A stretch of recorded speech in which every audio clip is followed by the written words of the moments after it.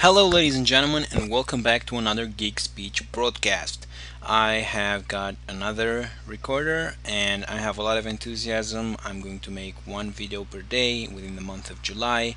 I'm trying to keep this promise to you and to myself, especially since YouTube has allowed videos that are longer than 15 minutes, so it's much more easier for me to record.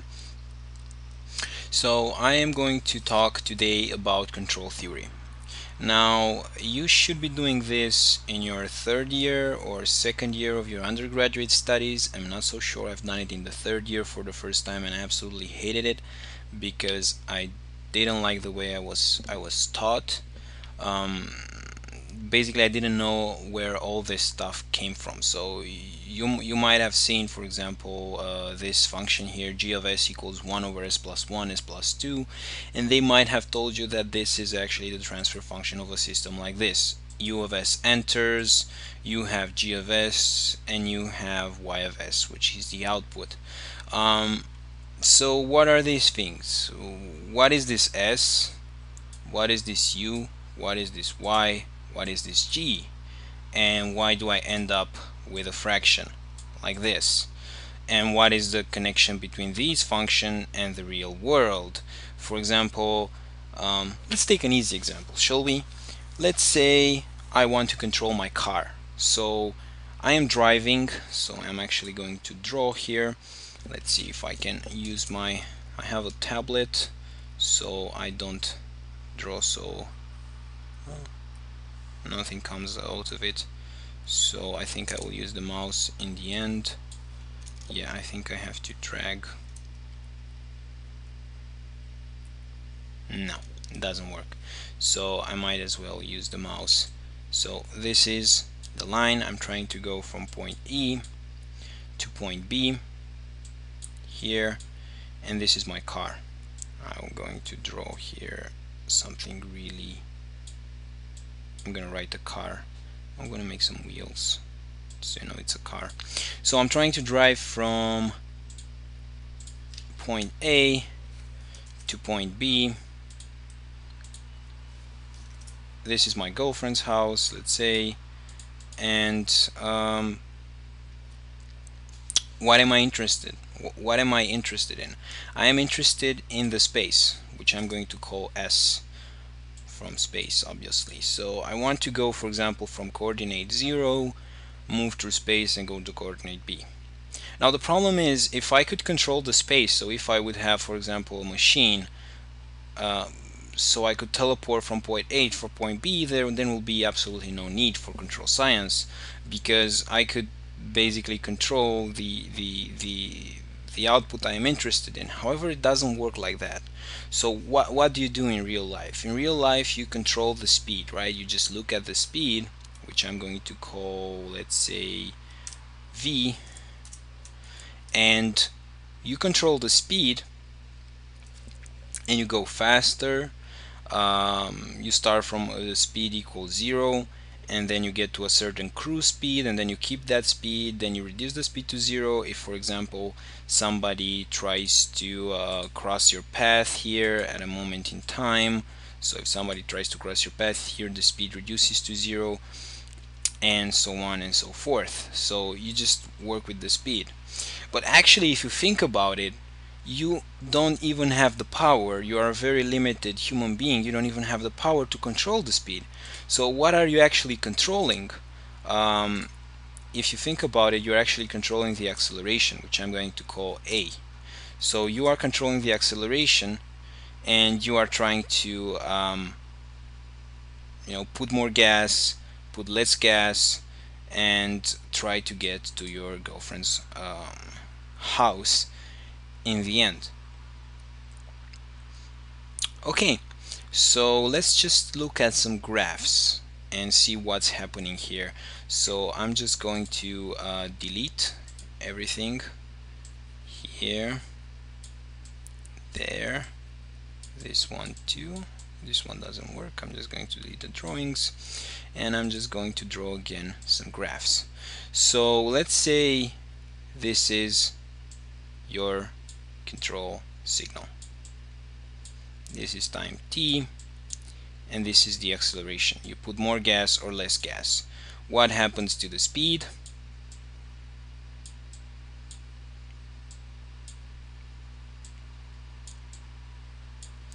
And what happens to the space? And I will delete also this drawing. Picasso would not be proud of me. So let's quickly look what happens with the space. So again, I'm trying to go on this line from A to B. I don't go left, I don't go right. I could add more complexity to the problem, but I don't. Now, if my acceleration is 0 and I start from speed 0, everything is like, you know, static.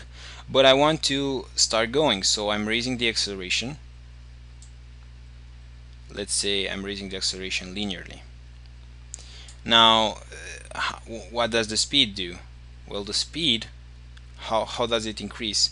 It increases quadratically. Now, if you remember, acceleration is v dot. V dot means the derivative of v in respect to time. So dv dot dt.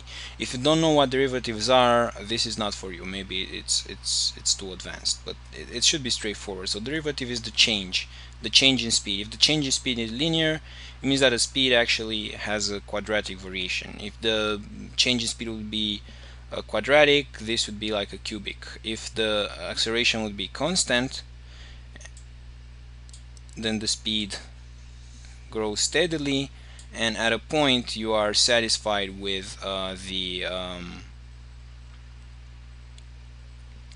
speed you have, and you go back to 0. Now you still have some acceleration on this portion, so the speed still increases slightly up to a point, and here you just keep it to a constant value. The acceleration is 0. Now the thing, in real life the acceleration is never 0, because you just push your foot on the pedal, you just lift your foot off the pedal, so you're actually doing something like this. You are trying to keep the acceleration at 0 in order to maintain a constant speed, and so does the speed, but the variation is minimal. So what happens with the space? So we have a huge increase in space. Let's say like this, and as the speed is constant, say like this, and as the speed is constant, the space starts growing, at a constant angle. So it's a nice line here. I'm not gonna say linear, because linear is something else, and I will tell you later what linear means. Okay, so what happens if again somebody crosses my path here? Somebody crosses my path, I immediately brake, my speed drops down to 0, space stagnates. Space cannot drop. Space, oh, unless I have a negative speed, I start going backwards, space cannot drop, so I would be at the same coordinate, let's say here. So this thing, the acceleration, influence this, which influences space. So I am hitting the space with my control signal, which this is the only thing I can control. I can only control how much gas I deliver to the engine, or how much gas I don't deliver to the engine. So this is how I'm hitting the space. I'm hitting the space with the acceleration. So it's actually quite intricate. You can imagine that, for example, when flying an airplane, you have you don't only control how much gas you put to the engine. You have the flaps. You have all these degrees of freedom. They are called all these variables that you can change. You have control upon. And there are so many parameters that you need to take care of in order to ensure that you do not crash mid-flight. So it's the fact that you want to go from A to B, you have to control all other tiny things that you can control in order to be able to modify the variables you're actually interested in. Like now, you are modifying the acceleration in order to hit the space, to modify the space. Now, how are you, for example, at a moment in time, um, how do I know everything about the system, about my car? Let's say girlfriend calls you and she wants to know where you are, and you are here, and the girlfriend calls you, and you tell her, you can either tell her, okay, the distance towards you is this one, or let's say the distance from my home is this one. So you tell her the space, and you could be, for example, stopped. You are waiting for a large group of kids to cross the road, or there's a roadblock ahead, there's an accident, and your speed is 0, or you are going on cruise speed and you'll be there on time. So if you know where you are and what speed you have at that moment in time, you basically know everything about that system.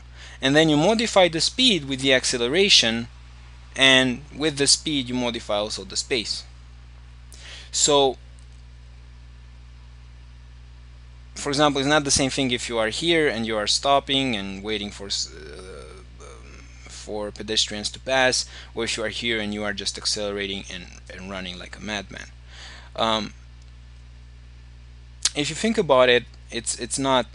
So it's, if you want to build a car that drives by itself, this is how you would have to formalize it in order to be able to develop a mathematical algorithm for that car to drive by itself. The car should be able to, ideally, so okay, this is my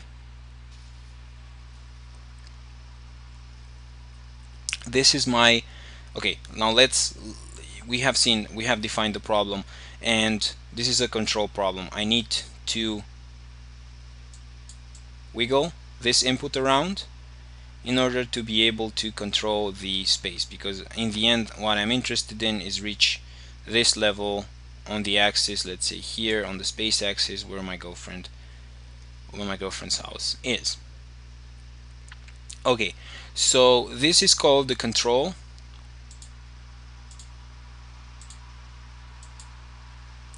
signal, because it's a signal. If you look at it, so control signal, it's not only one value, it's a whole signal throughout the road that you need to do. You went from home, then you just settled your speed, your cruise speed, and then you're just trying to maintain, and then you stop, and then you try to you raise the speed up again.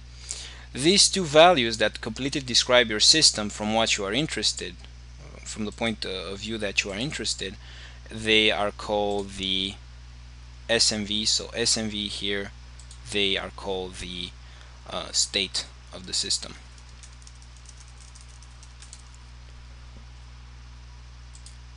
This is bad. Okay, I'm just gonna add some tabs. Never mind, this is just awful. Oh my god, what I have done here. So I'm just call this the state. So these two variables form the state. This is the control signal, and S is also the output. Okay, so how do I formalize this? How do I again write a mathematical equations that tells me, so this is where the box comes in. So let's just say the box. So my problem, so how do I formalize my problem? Let's see first the problem. My problem is the following. I have here a box, which is my system, and at a given moment in time I have some space that I drove and the speed. I'm feeding this system, I'm feeding it gas, I'm feeding it acceleration, A, and I'm getting space. This is what I'm interested in. I have to reach my destination.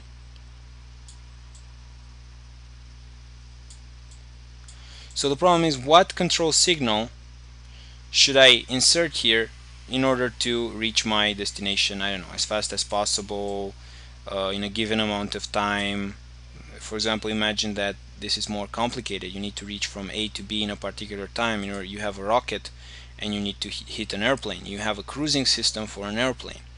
Also, you have an airplane that needs to reach from A to B at a particular time, because that's when he is scheduled to land, not faster, not earlier. Also, there can be different rules. You might not want to exceed the speed, so you might also be interested in the speed. You want to keep it under a constant level. There are very few situations in real life when you are only interested in one variable. So this is the problem, and this is called, I told you, U. These are called X, and it's usually X1, X2, X3, X4, and this is called Y. So remember this: U, control signal; X, state of the system, and I'm going to write them again. U, I'm going to delete this. So control, state, and output. Good. So I want you to be familiar until next time. U, X, Y. I think you also have seen it in class. U, X, Y, U, X, Y. So now I will tell you how you can write all these laws here, all that you see here, which is intuitive, how you can write in a one single formal equation that then you can use to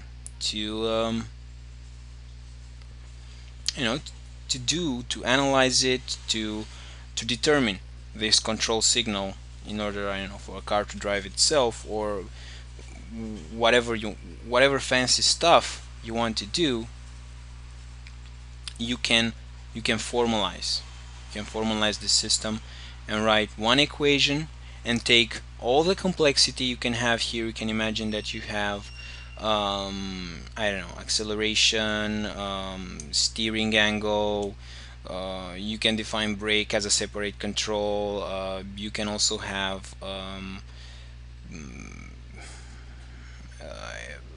I don't know how that there's like a dynamic braking system, ABS, or I'm not sure, don't quote me on that. Then there are many different variables. You can have the temperature of the engine, because if you have passed a particular temperature of the engine, you're about to explode, you need to slow down, obviously. Also the fuel level, maybe you want to minimize the amount of fuel that you have until you reach your destination.